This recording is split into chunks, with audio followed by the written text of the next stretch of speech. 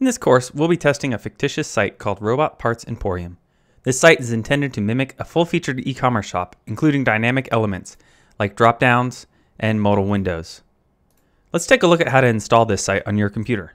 The code for the pages is freely available on GitHub. If you're not familiar with GitHub, check out the great guides they provide at guides.github.com. There isn't much Git or GitHub knowledge required to complete the course, so don't worry too much about the details. To get a copy of the site code, either download the zip file directly from GitHub or clone the repo locally using Git. I'll walk you through the latter choice. We'll first grab the Git URL from the public repo. Then from the command line, we'll go to where we want the site folder to be added. Here I'm in my home directory.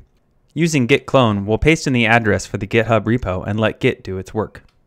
Next, we navigate into the WebdriverIO course content folder that was just created. Our site uses a basic Node server to run. You don't need to know much Node, but you do need to have Node.js installed locally. Any of the recent versions should work.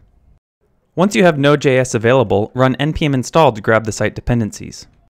You can then run npm start and your server will get started. Grab the IP address and paste it into your browser, and you'll see you now have your own local server available for testing. That's all you need to do to get going.